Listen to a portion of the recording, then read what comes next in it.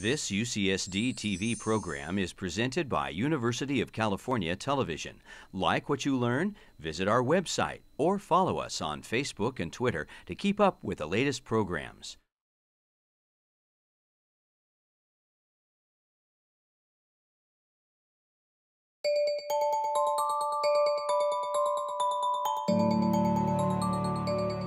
What is the difference between mere life and the good life? Aristotle once said, "The good life is a life informed by the principles that express our highest ideals, life as we would like to live it." The good life is an education that rattles and decenters. Relationships, sustenance, and aspirations. A life of reflection and agency in concert with others in pursuit of collective well-being. The good life is to equate instead with a healthier public life. Pursuing knowledge, cultivating friendship, preserving freedom, satisfying needs.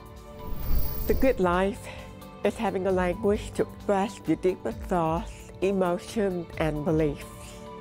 The good life is when students' eyes light up at the realization that their engineering work will improve other people's lives. Stay with us as some of UC San Diego's finest scholars share their pursuit of the good life.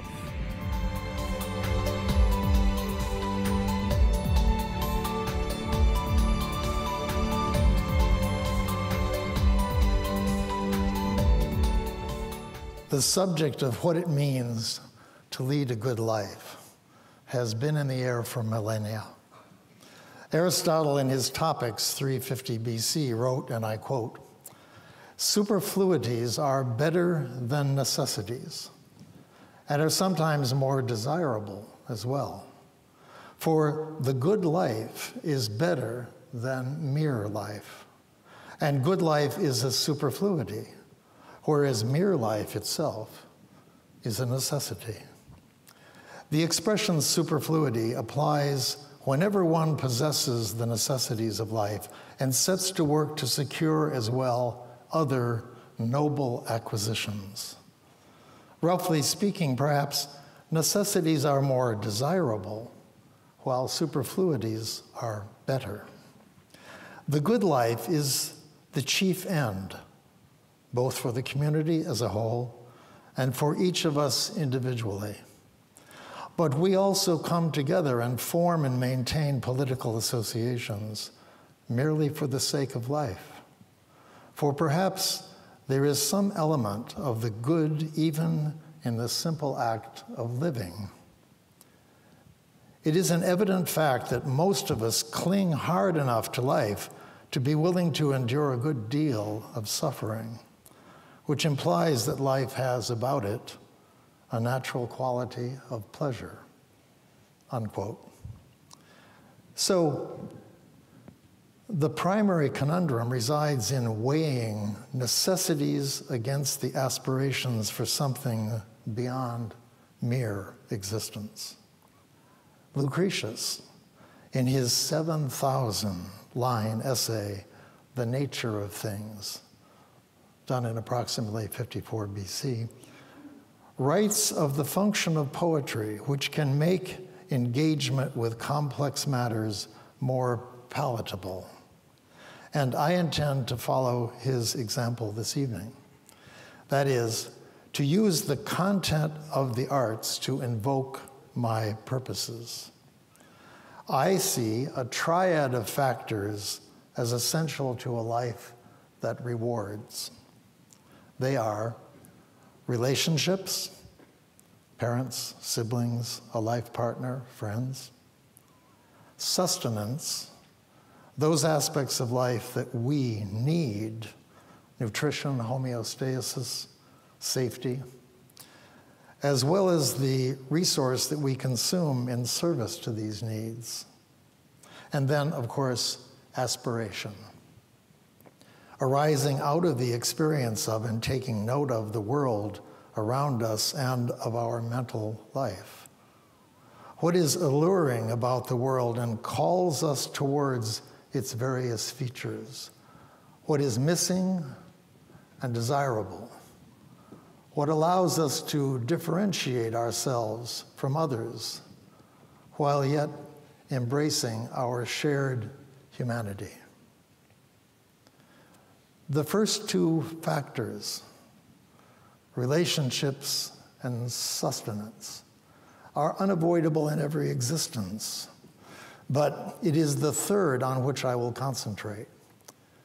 We are less likely to ponder meaning or desire to create substance where it is absent if lacking relationships and sustenance. The practice of art might traffic in superfluities, but it cannot, I trust, be thought superfluous.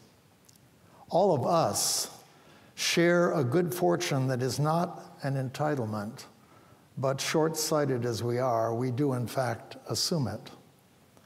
If I ask myself why I am a composer, my immediate thought is the empathic pleasure of music as experience.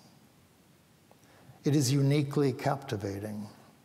Other aspects of the world intrigued me, but nothing called out, almost literally, for engagement with it as music did. And I know the precise occasion upon which that first happened. I realize also that there is a need within me, a drive to do something with one's allotted time. If the pursuit of music had not gone well, I would have traveled other paths, but I was fortunate and it did go well. And I want my work to have meaning beyond its personal satisfactions, though they too are motivating. I realized early that to try to bend my creative work towards a cause, political or otherwise, led to a devaluation that was palpable. The work, when deliberately directed towards an external purpose, did not feel true as I was doing it, nor did it sound genuine in performance. I understood that I had to do what deeply engaged me and nothing other. Engagement with the world is where creative work discovers its fuel. And every project consumes something, an idea, an experience, a substance that may reside in the work of another artist or in experience itself. In our Southern California circumstance, say walking along the Pacific shore early in the morning. But the aspirational can often fold back upon the other members of the triad I cited. For instance, it is deeply satisfying to swim with others in larger currents of concern and to share a rewarding experience. The particular ways in which sustenance is managed can clearly be more than mere necessity. Where and in what kinds of structures we live, what we eat and drink, the nourishment we share, all this is woven into the fabric of a life that feels worthy. Before plunging in, a word of explanation about my title. The lineage of Lucretius's epic statement is extraordinary. The Greek philosopher Epicurus, born in 341 BC, examined the place of pleasure in life. His influence persisted over 3 centuries and became the subject for the Roman Lucretius's monumental The Nature of Things. In subsequent centuries, this work fell into obscurity and was only brought again to influence through the persistence of a papal secretary deposed, named Poggio in the 15th century.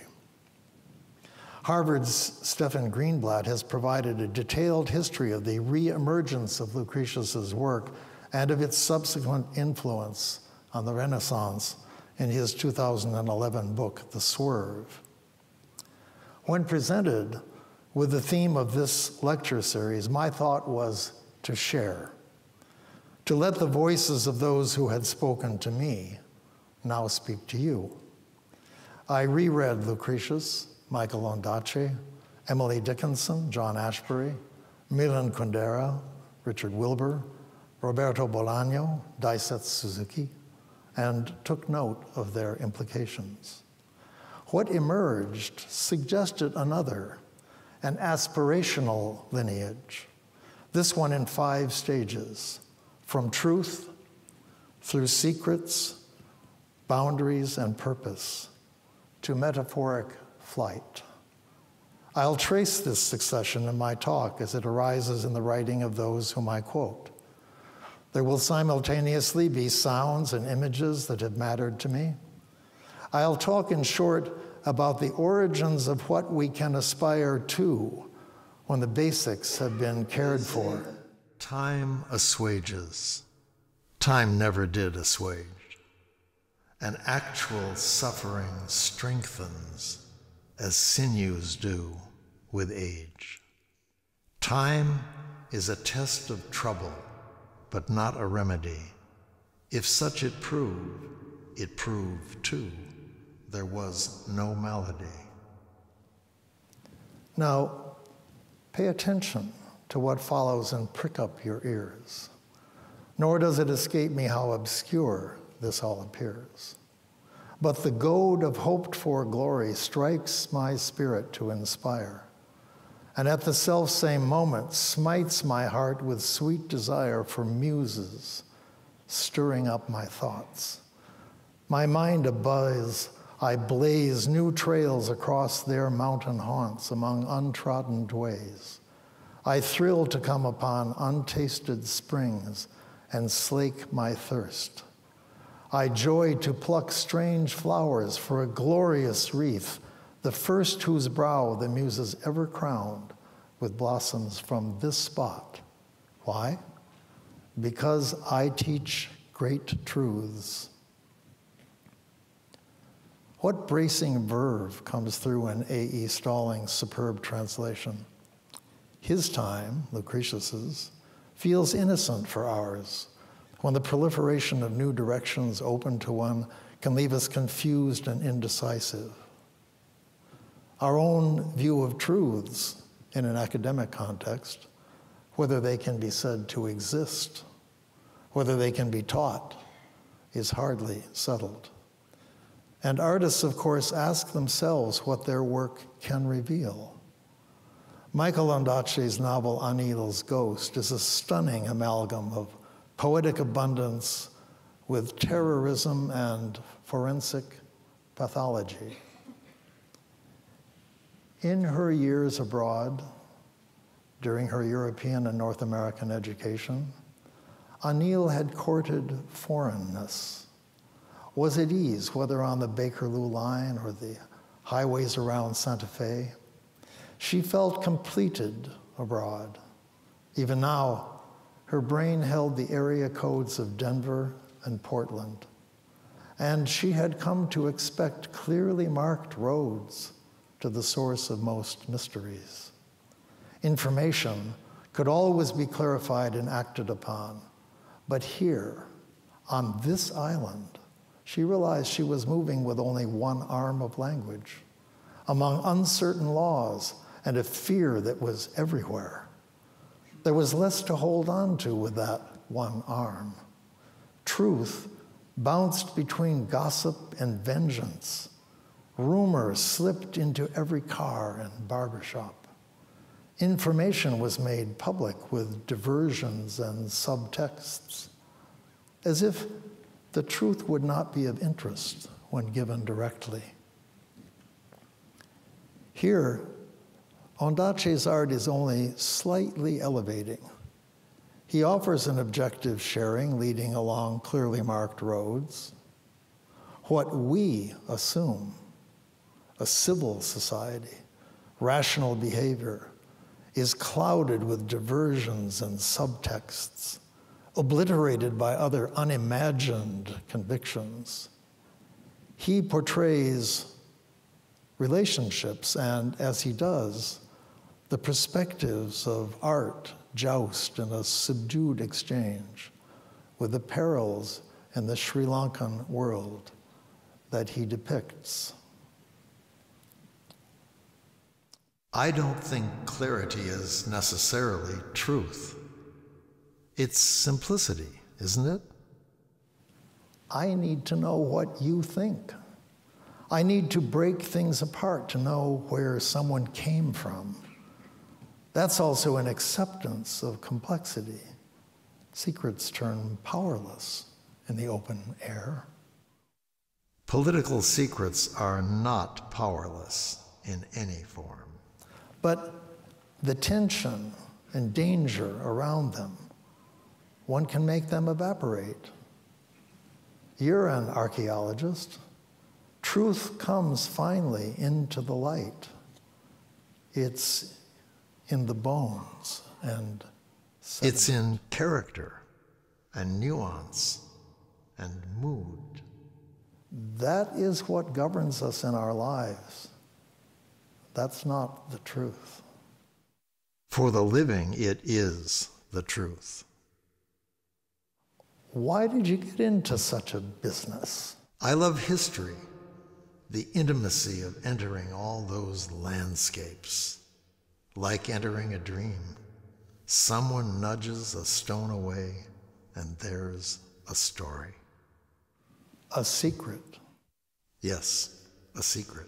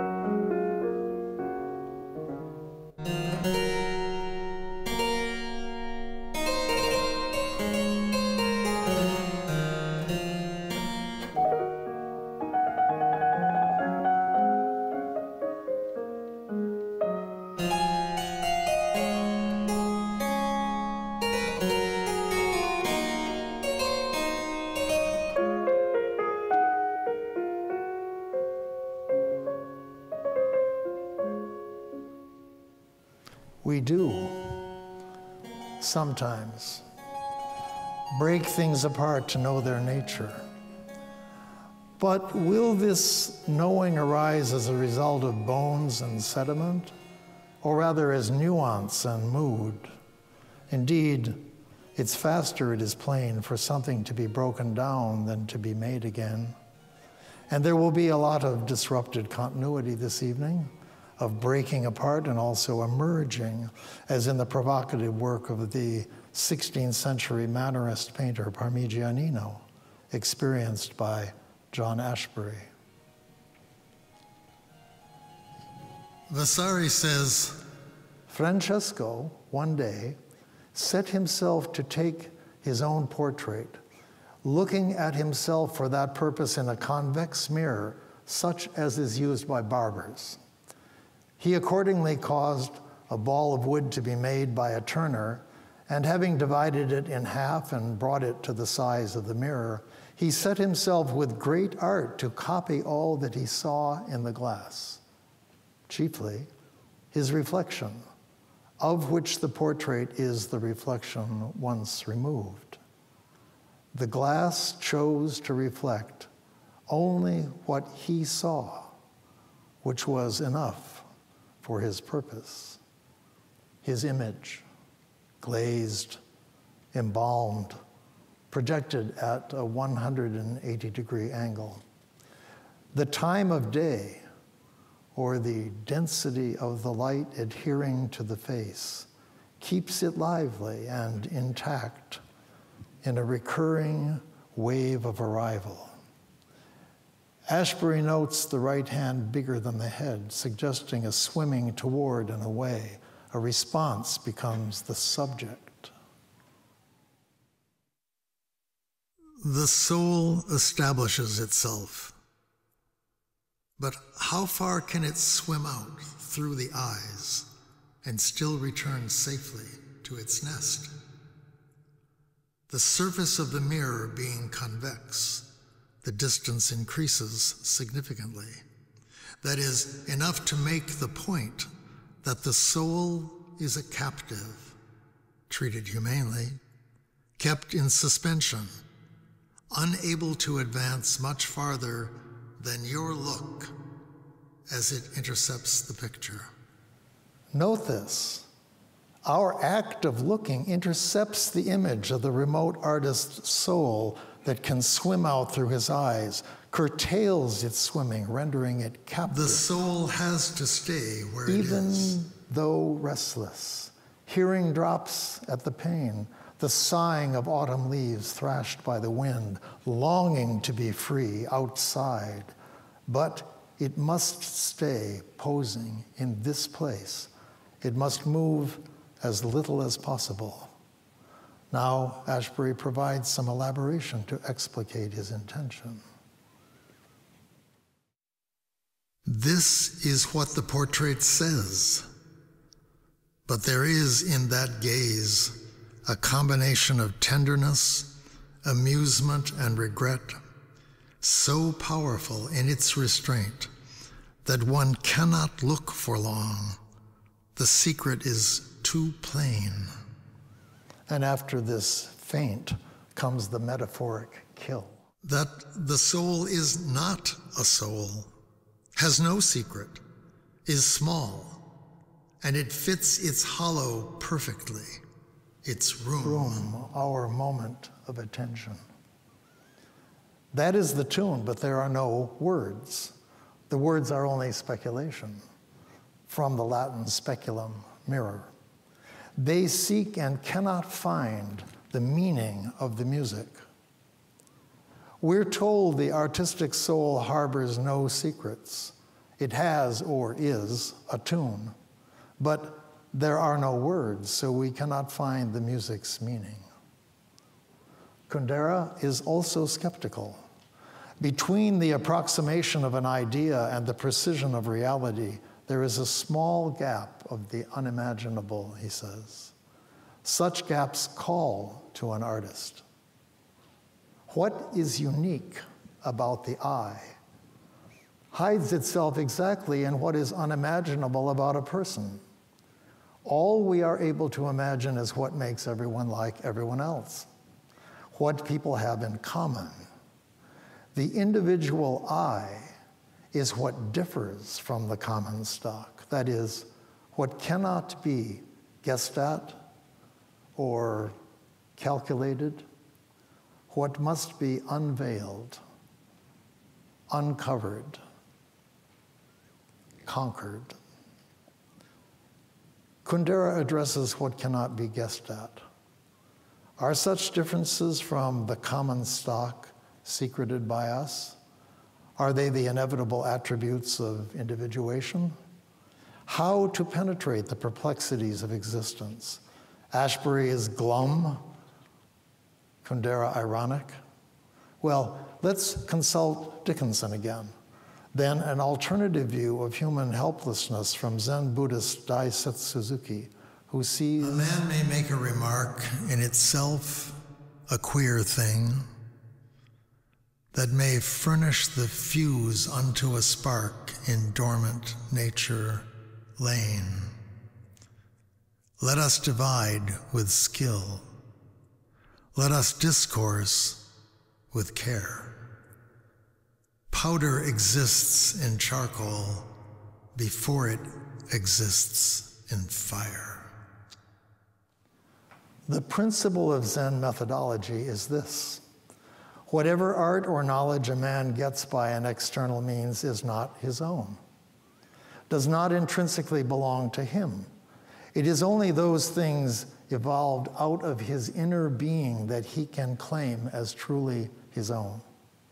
And his inner being opens up its deep secrets only when he has exhausted everything belonging to his intellect or his conscious deliberations. It is true that genius is born and not made, but it will never be brought out fully unless it goes through stages of serious, severe disciplining. The Zen genius sleeps in every one of us and demands an awakening. This awakening is Satori. Generally speaking, Satori breaks out when a man is at the end of his resources. He is sure to have a feeling of uneasiness owing to something in his unconscious, which is now disquietingly trying to move out into the open area of consciousness. Suzuki, too, perceives the soul and knowledge as limited, and he also recognizes the gap between the external and the internal. He argues not that we break apart and ponder, but that we abandon such pursuits to a discipline that embraces our limitations and does not struggle to master. To attain awakening, satori, one must recognize his feeling of uneasiness over our undeniable incompleteness. There are evidently boundaries that every aspirant must address. Lucretius examines pleasure and satisfactions that go beyond sustenance, but he recognizes that they too are bounded.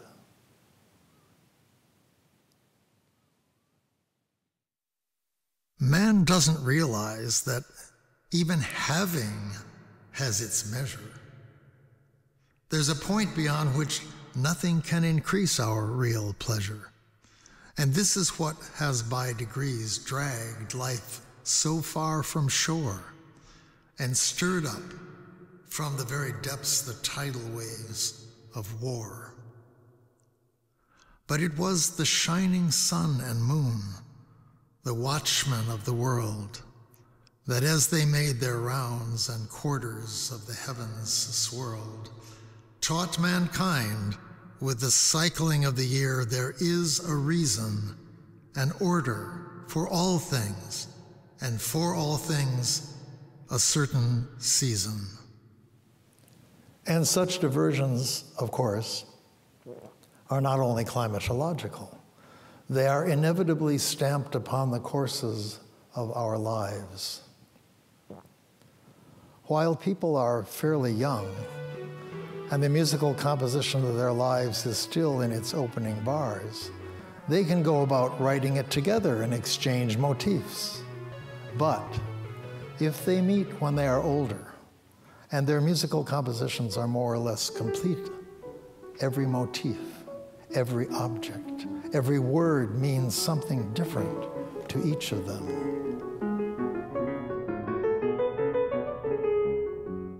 In fact, a limit's set to how much each thing grows, according to its kind, since there's a limit to its span of life, and since what each thing cannot do and what it can is governed by the laws of nature.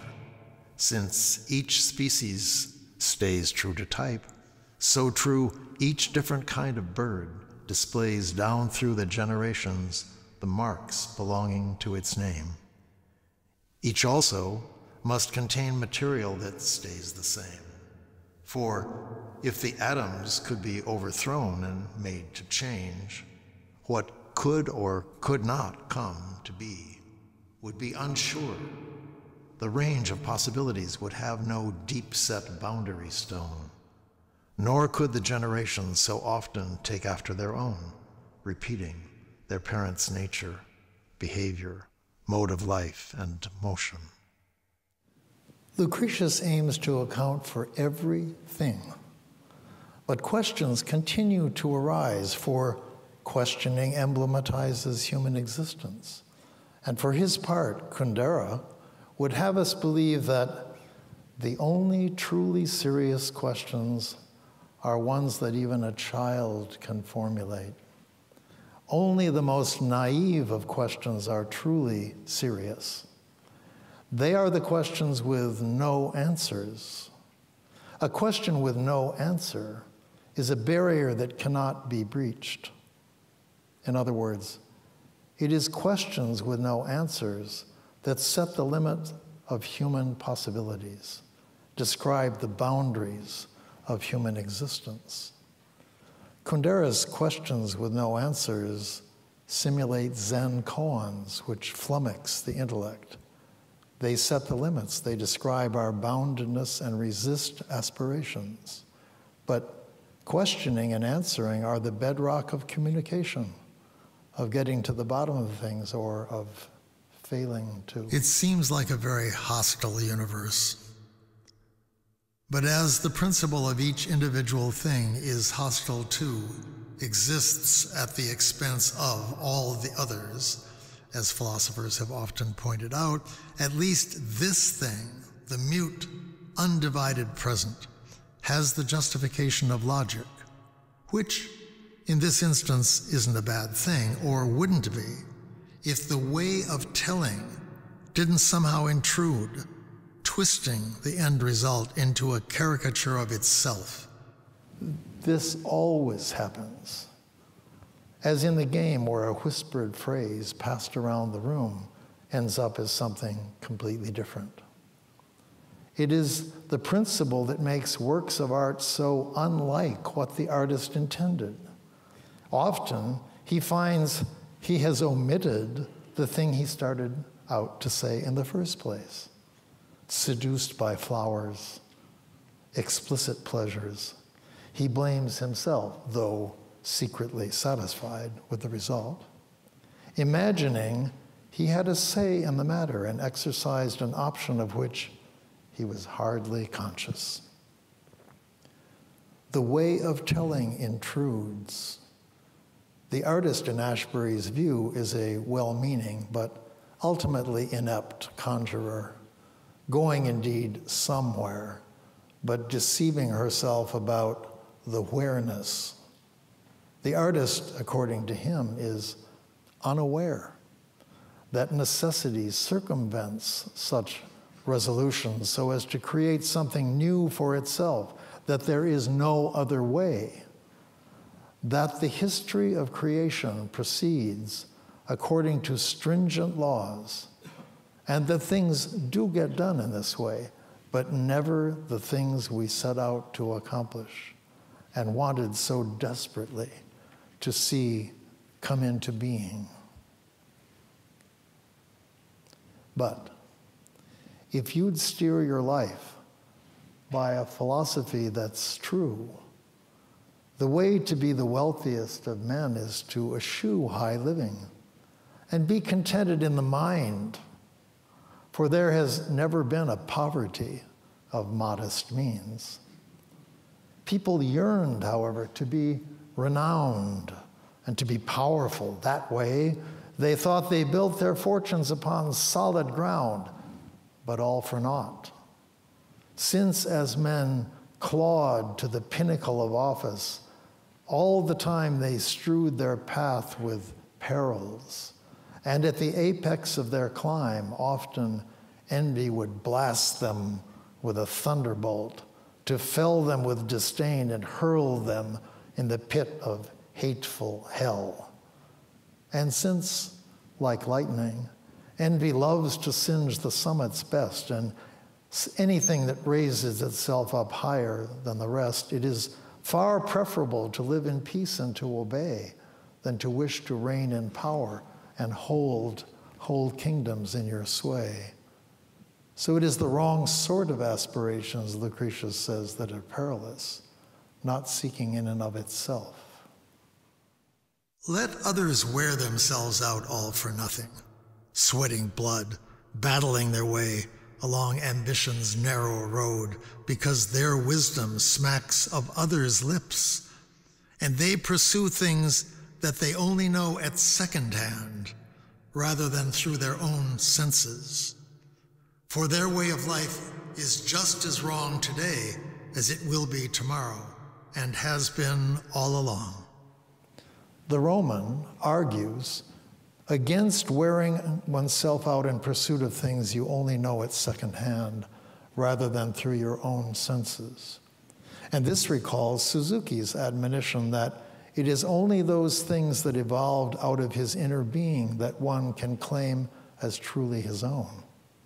There is apparently room for more than one valuation of life, one set of aims. Lucretius grants the contentments of sustenance alone in noting that there has never been a poverty of modest means, and aping naturalness may be the first step towards achieving an inner calm, but it is the first step only. and often remains a frozen gesture of welcome etched on the air materializing behind it, a convention. And we really have no time for these except to use them for kindling. The sooner they are burnt up, the better for the roles we have to play. Facing the barriers of ignorance and incapacity, we risked falling onto a cold bed of conventions or frozen gestures. But if the community of artists must eschew the comforts of conventionality, what is the place of the direct of clear communications? Anyone whose goal is something higher must expect to suffer vertigo. What is vertigo? Fear of falling? No, vertigo is something other than the fear of falling. So art or philosophy would seem at best risky paths. Yes, and lures us. It is the desire to fall, against which, terrified, we defend ourselves. Can proximity cause vertigo? Perhaps aiming slightly lower, admitting a whiff of pragmatism might be more productive. Since those who've never tasted of it think this philosophy is a bitter pill to swallow, and the throng recoils, I wish to quote this physic in mellifluous song, to kiss it, as it were, with the sweet honey of the muse. That is the purpose of my poetry. As you peruse my lines, to try to keep your mind's attention while you start to understand the framework at the universe's heart.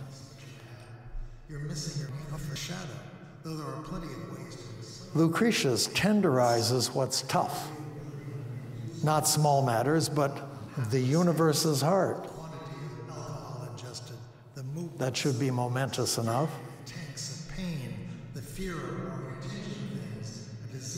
And there is always room for artifice within the space of art. But the point is, your shadow is lost and you momentarily forget it. And so you arrive at a kind of stage without your shadow, and you start to translate reality or reinterpret it or sing it. The stage is really a proscenium. Ashbery quotes Shakespeare's Imogen, applying it to Mahler's Ninth Symphony. There cannot be a pinch in death more sharp than this. His artful manifestation carries the momentum of a conviction that had been building. Mere forgetfulness cannot remove it, nor wishing bring it back, as long as it remains the white precipitate of its dream in the climate of sighs flung across our world, a cloth over a birdcage. But it is certain that what is beautiful seems so only in relation to a specific life, experienced or not, channeled into some form. To plank, a slow and cautious way. The stars above my head I felt about my feet, the sea. I knew not, but the next would be my final inch. This gave me that precarious gait some call experience. Just before Dickinson's epigrammatic revelation, we had a guarded affirmation from Ashbery that beauty is to be found formed in specific lives. But he immediately recolors his perspective by adding that the form into which beauty is channeled is steeped in the nostalgia of a collective past. And again, it's faster, it is plain, to be broken down than to be made again. And yet, nevertheless, the look somewhere as a sign makes one want to push forward, ignoring the apparent naivete of the attempt, not caring that no one is listening, since the light has been lit once and for all in their eyes and is present, unimpaired, a permanent anomaly, awake and silent. New sphere Ashbery's writing of light makes me think of windows. Allowing the light to enter, our gaze to depart. The cloth over the birdcage curtails our dreaming. But now lit up and awake, we experience day's light and find that this nondescript, never to be defined daytime is the secret of where it takes place, and we can no longer return to the various conflicting statements gathered, lapses of memory of the principal witnesses. All we know is that we are a little early, that today has the special, lapidary todayness that the sunlight reproduces faithfully in casting twig shadows on blithe sidewalks. No previous day could have been like this. This day, our now. The immediacy of awareness shifts our perspective away from the lapses and irrationality inherent in dreams. Still, dreaming cannot be written off.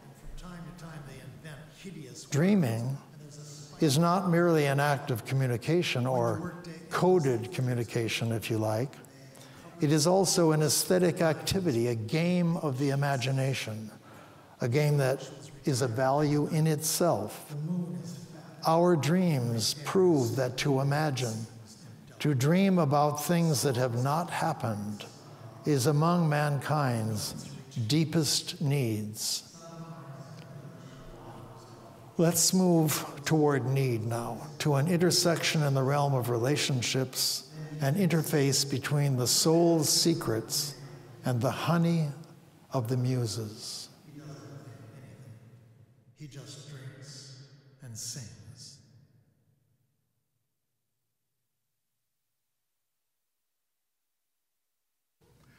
It's called The Writer. In her room at the prow of the house, where light breaks and the windows are tossed with linden, my daughter is writing a story. I pause in the stairwell, hearing from her shut door a commotion of typewriter keys like a chain hauled over a gunwale.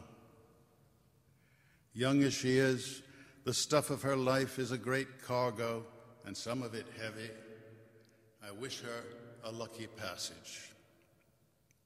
But now it is she who pauses, as if to reject my thought and its easy figure. A stillness greatens in which the whole house seems to be thinking. And then she is at it again with a bunched clamor of strokes, and again is silent. I remember the dazed starling which was trapped in that very room 2 years ago. How we stole in, lifted a sash and retreated, not to affright it. And how for a helpless hour, through the crack of the door, we watched the sleep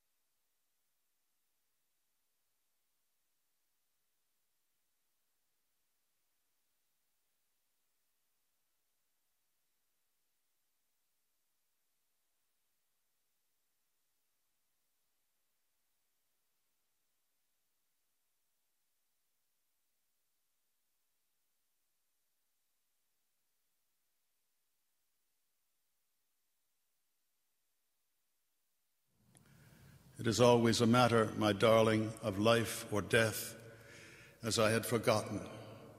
I wish what I wished you before, but harder.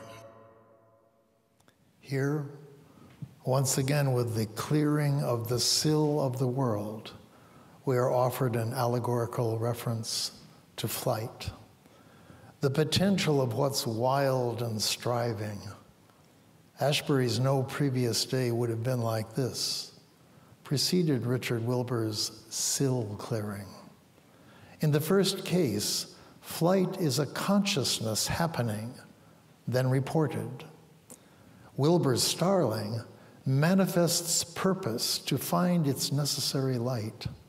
His poem engages the reader with potential and awareness. It almost coerces us into emotional vulnerability and empathy. art. Artful ways of telling can pry us open to engagement with the appalling or with the simple and enchanting. There was a small pool cut into the floor for floating flowers. It was a luxury to her, something to confuse a thief in the dark. At night, returning from work, Anil would slip out of her sandals and stand in the shallow water, her toes among the white petals, her arms folded as she undressed the day, removing layers of events and incidents so they would no longer be within her. She would stand there for a while, then walk wet-footed to bed.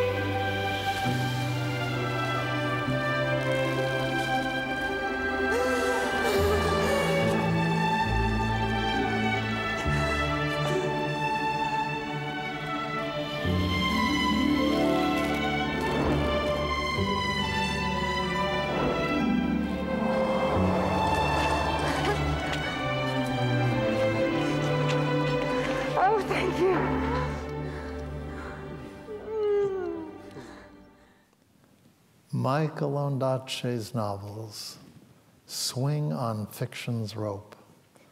They launch into a flight of myth and are caught up once more in agile narrative hands. Like trapeze artists, they fly from one arm-straining gravity to another, across a shocking gap of weightlessness. His heroes are adepts of reality and backlit in legend. They are, all of them, workers. Work, for the night is coming, goes an old hymn. For Ondaatje, work fills and fights the night. Craft, in the widest sense, art, perhaps, or laborer's skill or a scientist's devotion, is illumination in the darkness of a world blood-drenched and fed on abstractions. Ondaatje's craftsmen rise to the miraculous.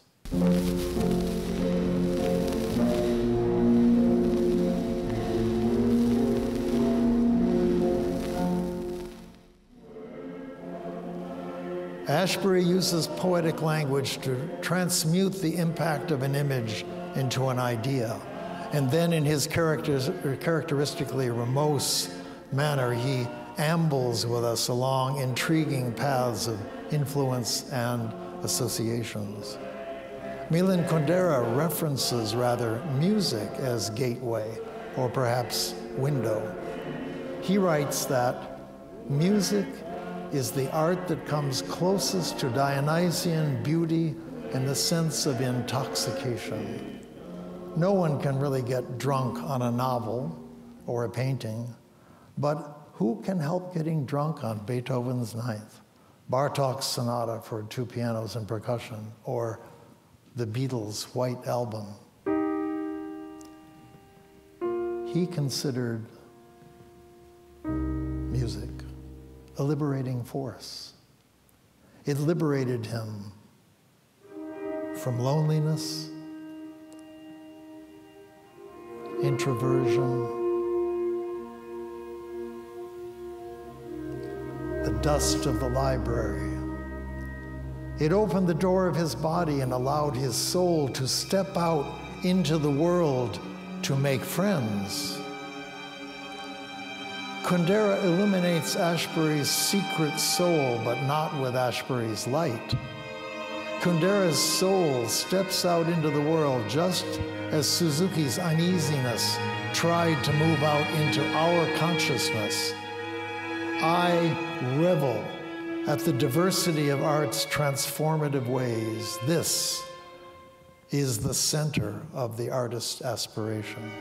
Even if she is glum or cynical, even if his approach feels disconcertingly exuberant. The prizes of life and absolutely everything that's fine, poetry, paintings, statues cunningly wrought and made to shine by trial and error and probing restless intellect day by day, step by step, these skills were taught to man, feeling his way. So, incrementally, time brings all things within our sight, and reason lifts them up into the boundaries of light, for men saw one thing after another clearly in their hearts, till they ascended to the very summit of the arts. Now, there's another lift-off close, flight, as Lucretius brings his monumental poem to an end. We've covered a lot of ground, perhaps broken apart and shifted perspective a bit much. In any case, here now are two closing passages contrived to show the lifting up that art can bring us by metaphor, by argument. Is there anything to be serious about beyond this otherness that gets included in the most ordinary forms of daily activity, changing everything slightly and profoundly, and tearing the matter of creation, any creation, not just artistic creation, out of our hands, to install it on some monstrous near peak too close to ignore, too far for one to intervene? This otherness, this not being us, is all there is to look at in the mirror, though no one can say how it came to be that way. A ship flying unknown colors has entered the harbor. Now, I need your full attention here. A revolutionary thing strives hard to reach your ear. A new side of the universe struggles to come to light, for no fact is so simple we believe it at first sight. And there is nothing that exists so great or marvelous that over time mankind does not admire it less and less. Behold the pure blue of the heavens and all that they possess, the roving stars, the moon, the sun's light, brilliant and sublime. Imagine if these were shown to men now for the first time, suddenly and with no warning. What could be declared more wondrous than these miracles no one before had dared believe could even exist? Nothing. Nothing could be quite as remarkable as this. So wonderful would be the sight. Wishes to fall down. Now, however, in front of everybody. People hardly bothered to lift their eyes to the glittering heavens. They are so accustomed to the skies. That's why you should let go of any terror of the new. But don't spit out my reason. Weigh with care. If it seems true what I'm about to say, then throw your hands up in surrender. But if it should seem false, then arm yourself as truth's defender. The mind seeks explanation. Since the universe extends forever out beyond those ramparts at which our world ends, the mind forever yearns to peer into infinity, to project beyond and outside of itself, and there soar free.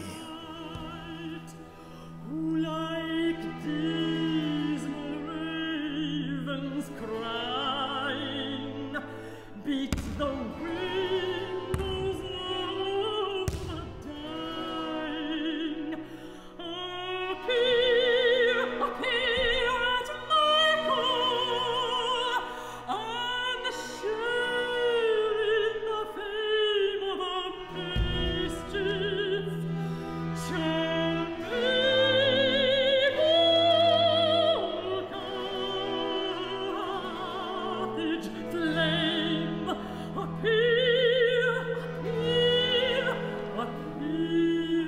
So we've just seen dance from the perspective of an observer outside.